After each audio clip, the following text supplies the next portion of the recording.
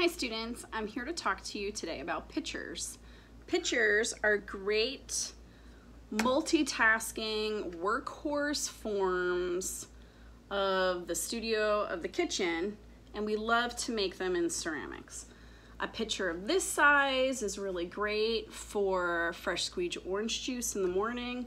Something smaller you can put maple syrup in and warm up.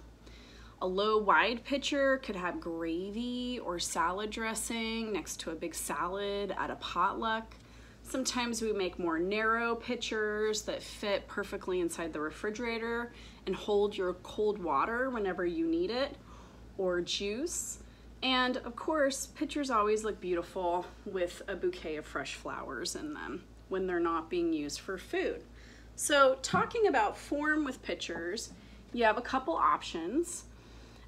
You could do a classic curvy pitcher with a spout and a high handle. You can have something that's a little bit straighter, wider at the base for stability, more like a classic milk pitcher. Big wide pitcher with a heavy rim is good for a batter bowl to mix up pancake batter, muffin batter, that kind of thing. And a tall, thin, more elegant pitcher, this is really nice for cool liquids like water or tall juices that are thinner iced tea. And those you can easily just place right into the refrigerator. A classic form that you all know that is actually not a very good, very useful form is your Kool-Aid pitcher. I know this is what you are all thinking about, but this is not a good form. This has too much volume and too short of a neck to be able to handle the pouring of that much liquid. So even though it's cute and nostalgic, it's not really a useful form. So let's make a useful pitcher form. So I'm going to center my ball of clay and shape it into a cylinder. I'm going to seal it up to the wheel head. Get my hands really wet and cone this clay up.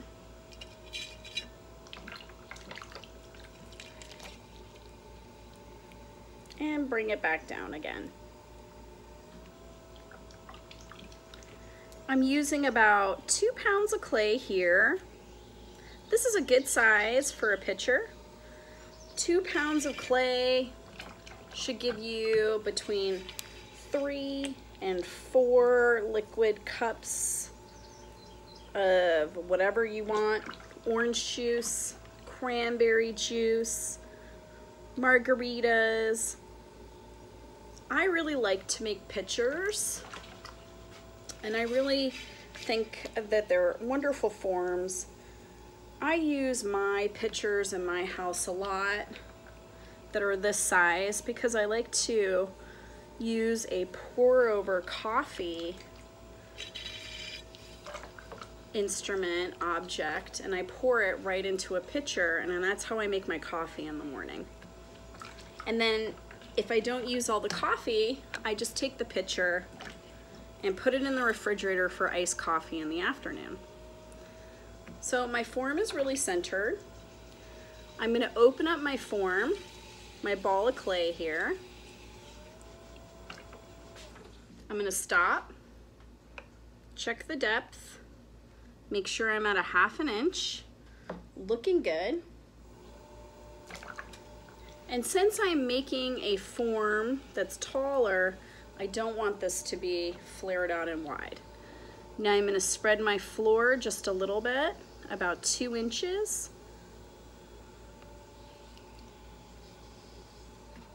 And I'm going to pull my clay up into a cylinder.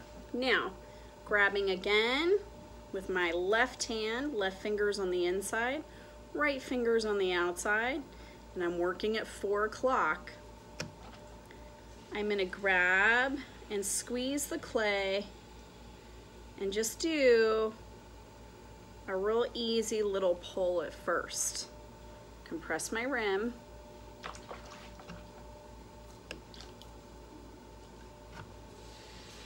Grab from the bottom, and now pull your clay straight up. You're trying to make a taller, more narrow cylinder that you can then shape. In the next video, I'm going to show you alternative ways to make a spout, because there's a couple different spouts you can make with a pitcher form. Today we're going to pull one right on the cylinder here. So now I'm going to collar this in, get a little water on my cylinder, grab and gently choke my form so that my hands are like this around the form. I hold them very still.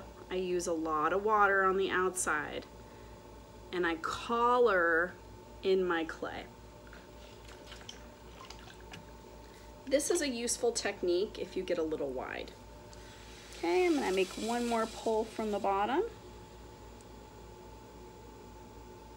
so that I have a nice thin cylinder here. Pitchers, because they hold so much liquid, can get very heavy very quickly. So you want to make sure that your forms are thin and light, so that way they can take the weight and the volume of whatever liquid you put in them. I'm going to compress my lip here, and now I'm going to shape my pitcher. I've got a subtle shape here, but I want a little roundness in the body to create volume. The way that I do this is I use my metal rib, and I like to bend this and use it as a template to press the clay into. So I round out my form by pressing it into a rounded rib. And this way I can get a little bit of nice volume, a pneumatic feel to the form. And then I can use the curved side straight on to define the neck of the pitcher. I don't cramp the neck in really far, because then that would stop the flow of the liquid out the top. And I don't want to do that. I want to think about things being ergonomic and having nice flow. A little bit of collaring, compress my lip. Everything's nice and soft. Looks good.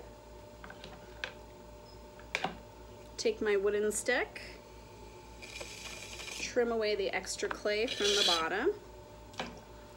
Now I'm going to stop my wheel and create my spout. It's very specific how we make spouts, pulled spouts on pitchers.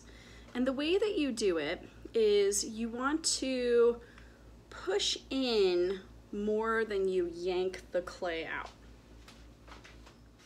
So to make a pitcher spout,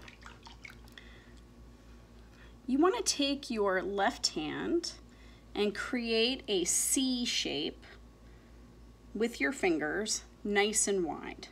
You want to make sure that your fingers are wet and that your index finger of your right hand is wet. You want to push into the clay, into the rim, to create a spout shape. And then you want to take your index finger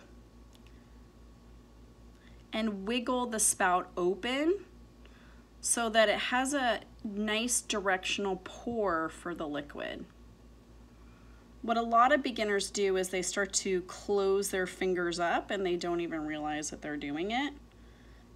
And then this space gets really small and sharp.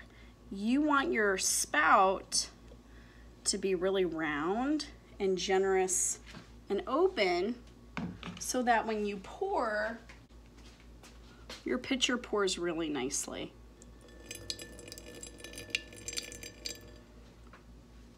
Okay, students, we'll trim this in a little bit.